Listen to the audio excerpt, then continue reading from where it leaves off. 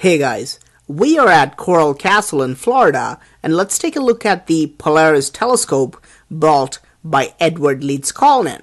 By the way, from now on, you'll see me in the video not because I like attention, but a lot of people take my videos and post it online as their own. So I hope this will stop it, and my name is Praveen Mohan. Now, the telescope is unique because it is the world's only megalithic telescope, and this rock weighs a massive 23 tons and stands 25 feet tall. Imagine a 100-pound man with a 4th grade education single-handedly lifting 46,000 pounds. But what's more unique, unlike most other rocks in the Coral Castle, it can be placed only at this specific location. Ed had to be extremely precise, and 1 inch to the right or 1 inch to the left would make this telescope pointless. Let's use this telescope to understand how it works. Here's a triangular eyepiece with a hole drilled on it. All you have to do is line up the hole in the eyepiece and the hole in the telescope. But we don't see anything because it's broad daylight. But on a clear night sky, you'll see the North Star in one of the 4 quadrants.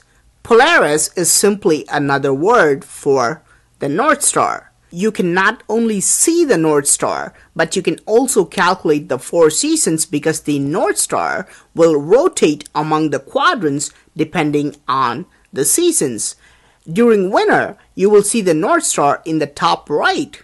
It'll move to the top left during spring, will descend to the bottom left during the summer, and to the bottom right during fall. Is there a way to see the North Star even during daytime?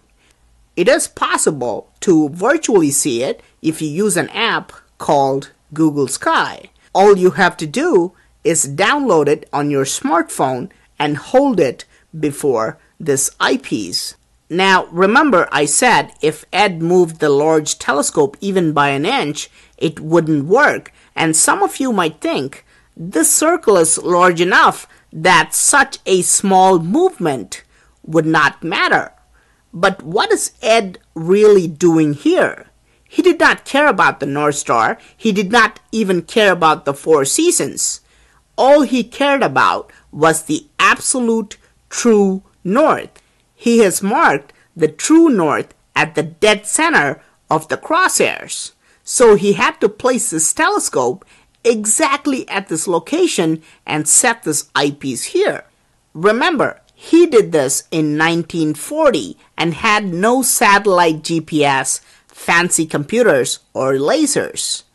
This is a very unusual accomplishment for a 4th grader, especially to do it without anyone's help. After Ed's death, people searched his belongings for astronomical devices like telescopes, advanced compasses, sextants, and found none whatsoever.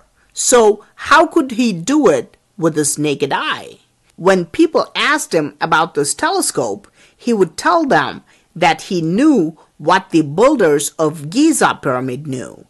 The strange thing about Giza pyramid is that the sides of the square base are closely aligned to the 4 cardinal compass points based on true north.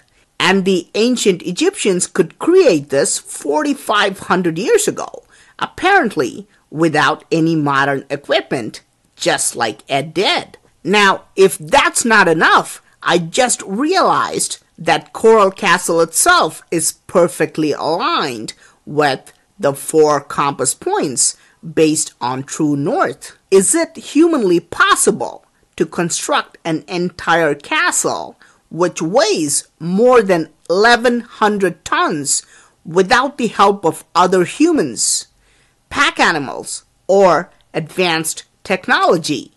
And the megalithic walls on all 4 sides accurately line up with the 4 directions, just like many of the ancient structures. And what's even more brilliant is that if you draw a line from the Polaris telescope to the exact south, it dissects the entire castle into two equal halves. In my past videos about Ed's sundial and the 9-ton door, I showed you some uncanny similarities to the Giza pyramid. Was Coral Castle modeled after the Great Pyramid of Giza? What do you think? Please do let me know your opinion. I'm finding a lot of intriguing stuff like this, so please do subscribe to my channel. Thank you for watching and talk to you soon.